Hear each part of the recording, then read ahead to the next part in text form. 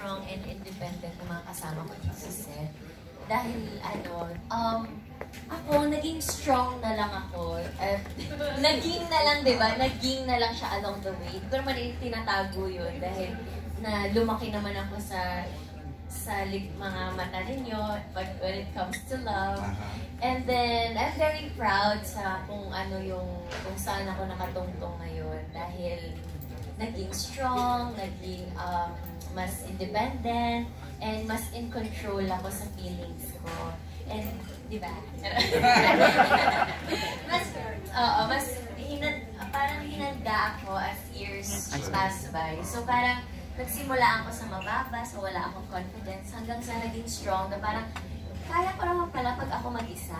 Parang masaya naman pala, hindi naman palang masamang maging ikaw lang at ikaw yung happiness mo.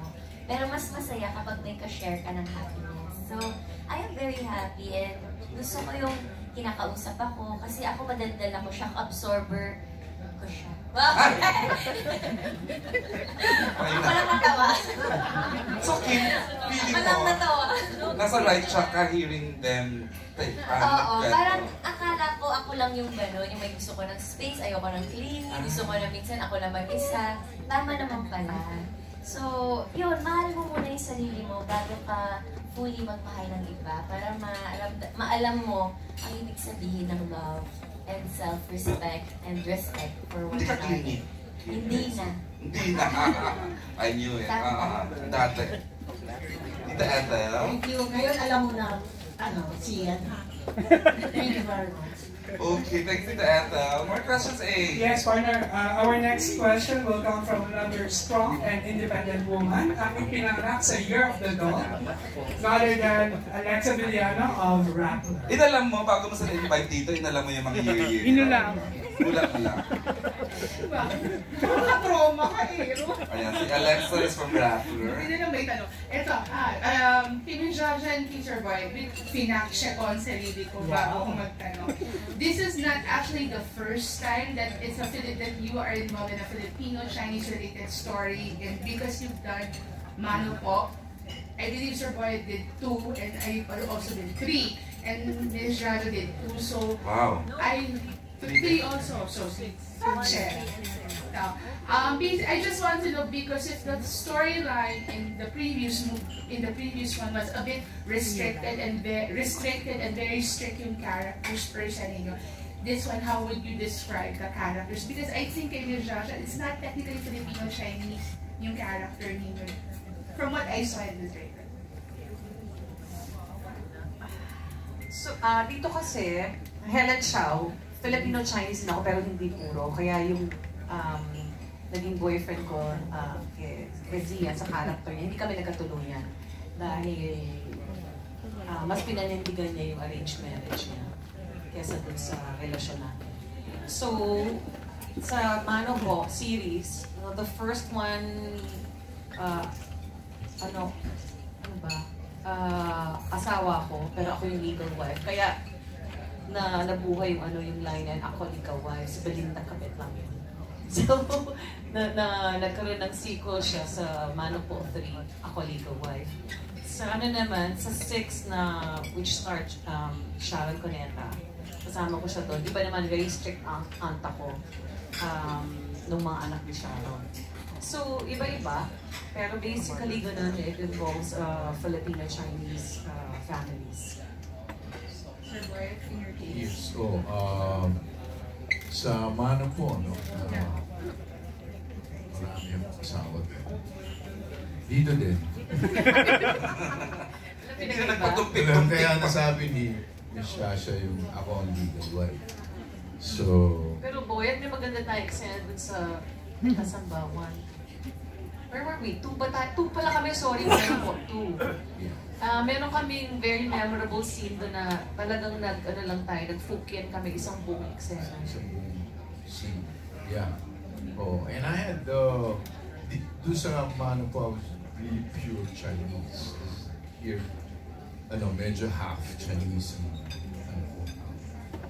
Lalo na nung karoon na siya ng business, he became very big, he became a tycoon. ang scope nung Mano po was a little smaller. No, although he was rich also, the character. Adam Wong here is a tycoon, is a billionaire. So, it's an empire. So ang scope to is a lot bigger, much bigger, and well, almost it's not the same.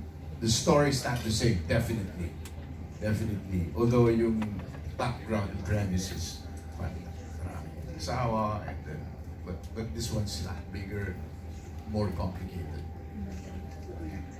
The last one, kasi just going to the Gusto ko mall. tanongin yung habang di pa tayo maalis sa topic. Yeah. Direct kasi, direct Jerry, interesting yung pinag-uusapan. Talagang makulay ang Filipino-Chinese family and stories. Meron pa kayong pinag dito as we go through the process ng paggawa ng mga eksena direct? Pinag na particular tao. It doesn't have to, may pamilya ba kayong pinagtuunan nito? Tao? Inspiration siguro. Like, we got inspiration from Manpo films. Ako personally, I got inspiration from... You've watched some of those series? Oh, yes, I think all of them. And then, Crazy Rich Asians. Of course. Makulay na makulay kasi talaga yung Filipino-Chinese culture. Kasi kulay din naman ng Filipino culture. Parang ganun. Very interesting. Medyo may konting iba ang pag-iisip ng mga Pinoys. Kumpara sa pure Pinoys. Iba yung tingin nila sa business, sa love, sa ganyan. Ayun, marami. Ayun, yung mga. I got inspirations. Wala akong pinag na particular inspiration. Tarik Antoy? Inspirations. Not necessarily peg, parang itong family na itong popular Chinese, Filipino-Chinese family. Ito yung gagawin natin. Siguro din kwento na hindi naman it goes beyond it. Mostly yung the typical Filipino-Chinese community dito sa Pilipinas.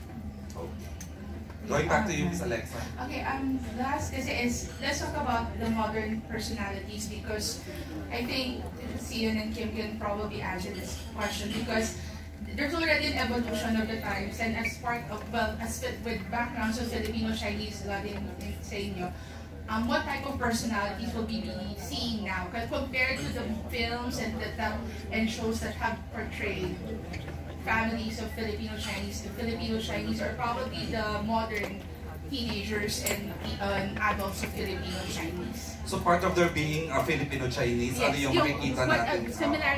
Similarities and differences are probably that's almost similar to past films that have already.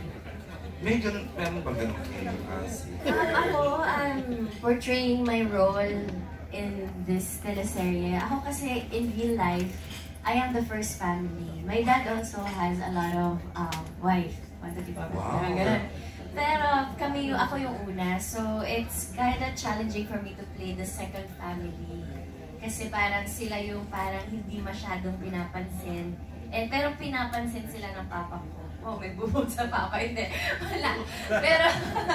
fair din si daddy mo dun sa... Fair kasi din yung papa ko. Para siyang David? Para siyang real... Adam, sorry.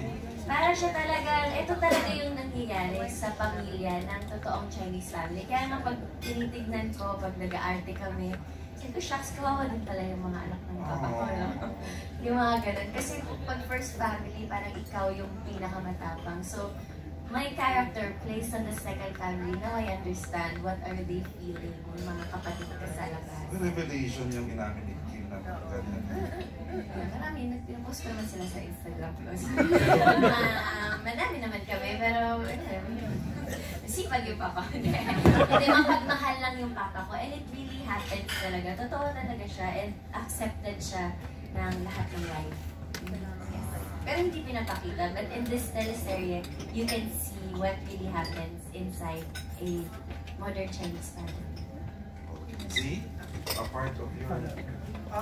See, David, my character here is David Chow, and I play modern Filipino-Chinese. So, the traditional, yun nga, yung mga way back then, medyo hindi pa kasi tanggap na merong first, second, and third. But now, si David, dito tanggap na.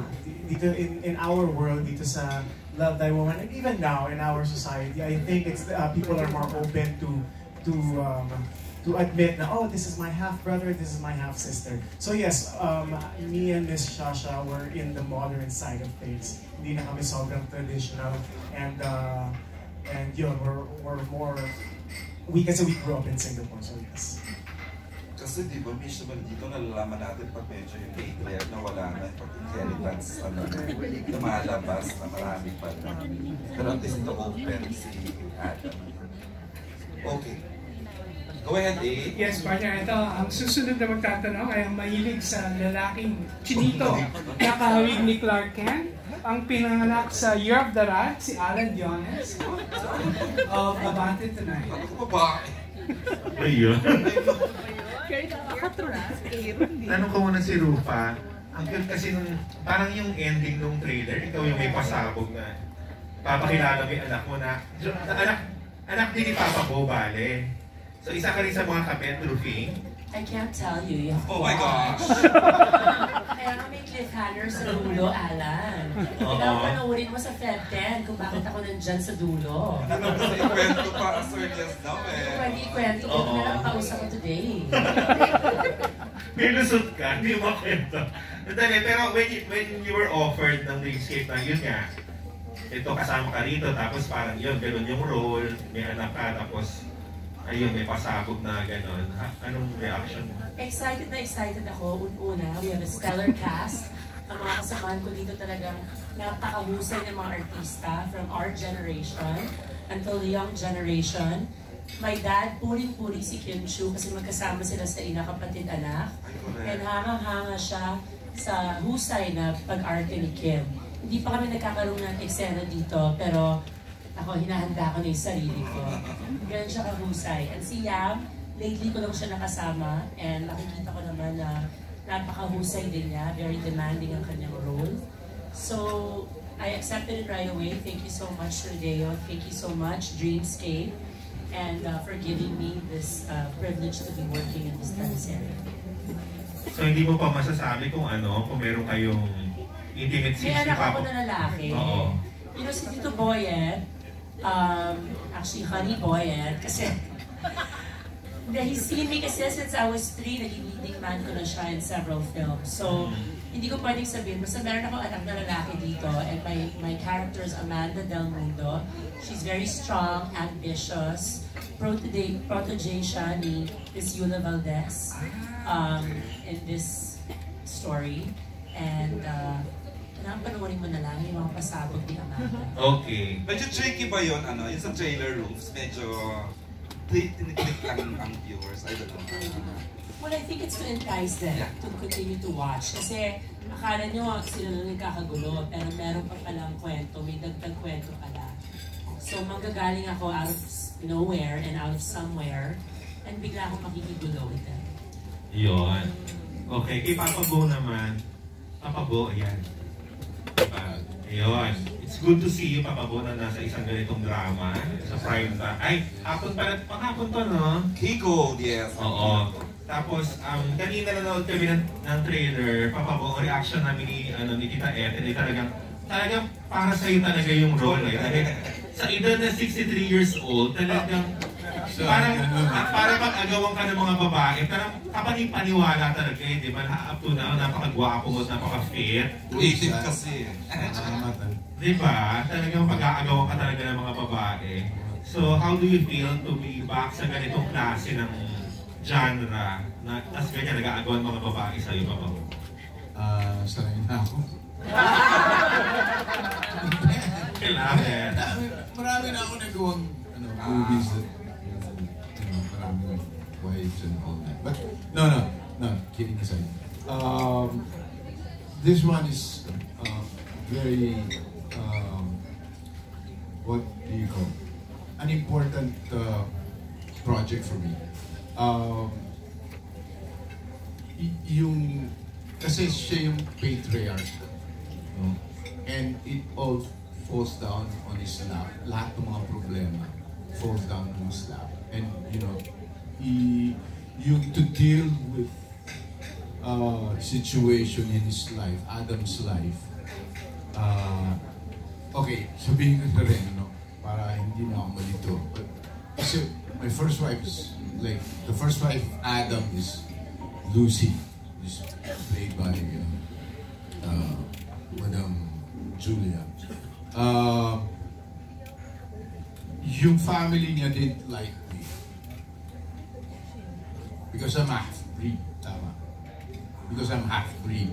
Parang ano ako Chinese, Spanish type. Parang Chinese-Filipino. And then, so after that, we had a little, nagkaroon kami, naging cold siya sa akin for a while. And then, yeah, because something happened nga. Because, yeah, and she was so depressed. She was very depressed. And then, at the same time, we were cursed. We were cursed. Okay? Can I say that? Okay. We were cursed by the Father. The union was cursed. So, I met